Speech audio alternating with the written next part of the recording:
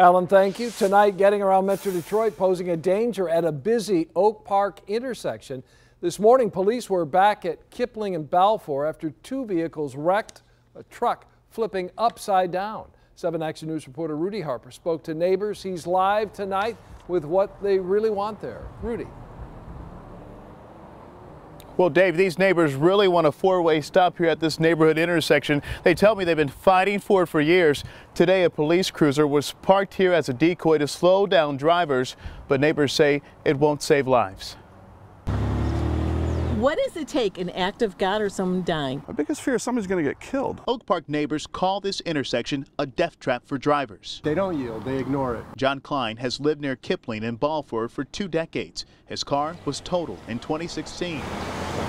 A tire flew off one of the cars involved in the accident and totaled my Toyota. His neighbors also impacted. I can tell you that I've seen 7 people that have been affected by in just this block. I was hit right here in this intersection. The problem, they all say, is there are no stop signs at the intersection, just yield signs for traffic heading north and south. If it was 8 inches over, I would have either been crippled or killed. This neighborhood, it's like a cut through. Sydney Proudfoot lives nearby too. She says just this morning there was another crash involving a child at the intersection. And you see a woman who had a child in her car.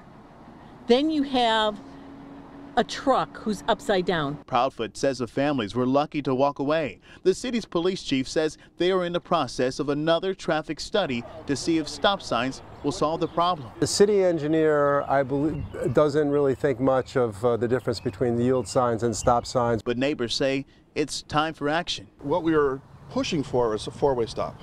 That's what we want. Who has the power? I really just want the stop sign.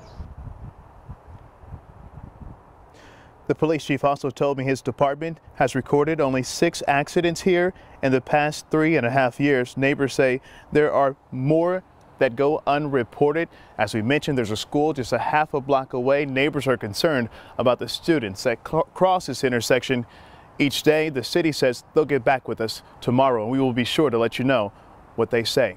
Live in Oak Park, I'm Rudy Harper, 7 Action News. We certainly will. Thank you so much, Rudy, for the live report.